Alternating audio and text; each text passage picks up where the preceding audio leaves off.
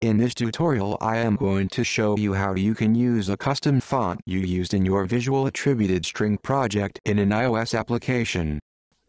Let's create a new project in visual attributed string. I am going to create some title text that uses a font I know is not available in the iOS SDK.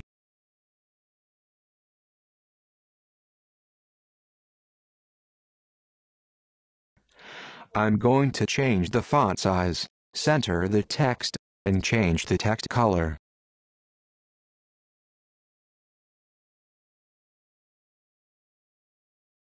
Let's add a bit of stroke.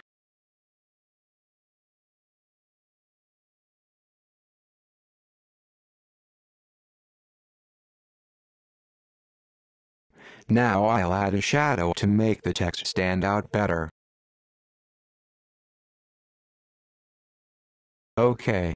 Now let's begin. I'm going to generate the code for this document now.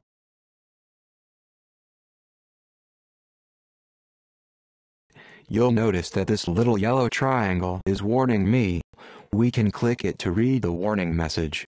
Basically, visual attributed string is warning me that this document is using a custom font not available in the iOS SDK. I'm going to copy the code to the clipboard by hitting Command-C. Now we have the code. I have a simple Xcode project set up for the iPad which displays a UI text view. Let's go to the Xcode project. Paste the code.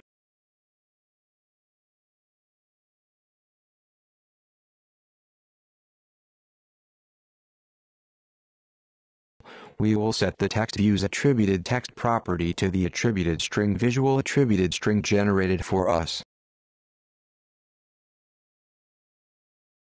When we run the Xcode project, it is going to crash. Watch.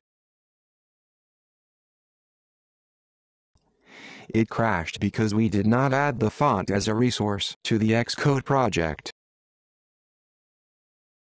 So let's add the font now. We are going to open the Fontbook application. Now I'm looking for that custom font. There it is. I'm just going to right-click and select Show in Finder. Now I'm going to take the font file and drag it into my Xcode project. Here I make sure I add the font file to the target. Now let's go to the info.plist file in the Xcode project. We have to add an entry to the info.plist. Here we add the fonts provided by application array entry. Now we just add our font file name as an item in the array.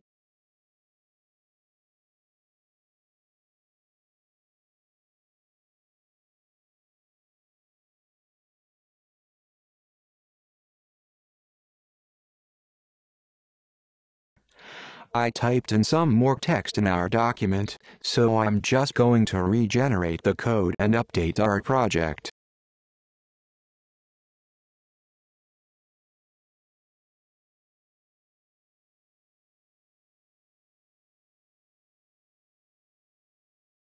Now let's run the application again.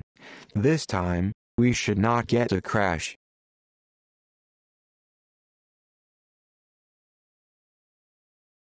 There it is. You can see, it works perfectly now. The custom font is displaying nicely. I hope you have found this tutorial helpful. Visual attributed string is available now on the Mac App Store.